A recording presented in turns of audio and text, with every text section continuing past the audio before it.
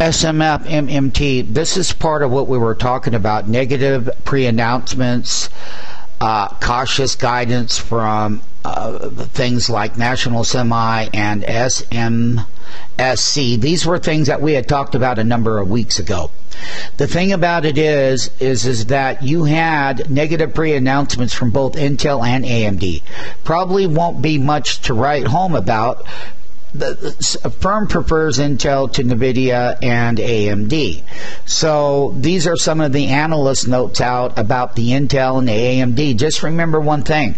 We're going to have, in this earnings season that's about to kick off in 4 days, which will be next week. It starts on the light week of October 5th.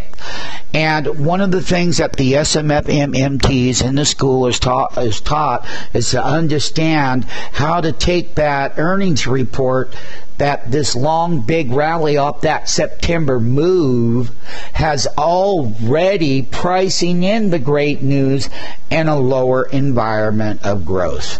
And the thing about it is, when they fall hard from being overbought, when they find out that the guidances probably are not as rosy as they should be, well, that's the way it's going to be.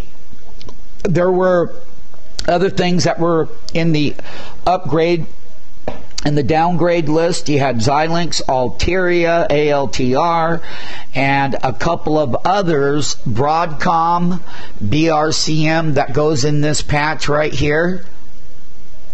MMTs, basically, this is the Philadelphia SOX index right here, the SOX, the SOX.X.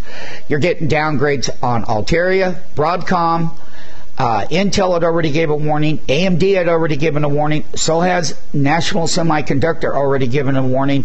And let me tell you about the old-time school stock rallies. Hey, financials, chips, which is the SOX, lead rallies up and down.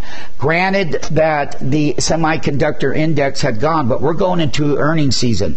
So basically there are a lot of there are some downgrades in the semiconductor index this morning. And we already showed you what it was and what it's going to be. So basically, by looking at that group, if that group doesn't rally and that group is going to grow lower, then that means that in the very current short-term environment, we hit a trough and a peak in these earnings. And I said that last quarter, in the July quarter, that we would peak in the earnings, which we have. I said GDP would come down to 1.5%. They mustered it in at 1.6%. Yesterday, I upgraded it. Or not upgraded it, but when the numbers came out, 1.7%, those numbers, we don't believe them. And we don't.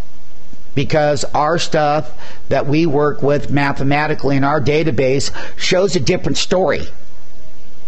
And the difference is, there is reality, there is distortion. And one thing about SMF Street traders, the MMTs, they deal constantly with reality, understanding when markets are priced in. Everyone wants to be in the market now because we had that big rally. Well, we're going into earnings season. There's going to be a little bit different tone then.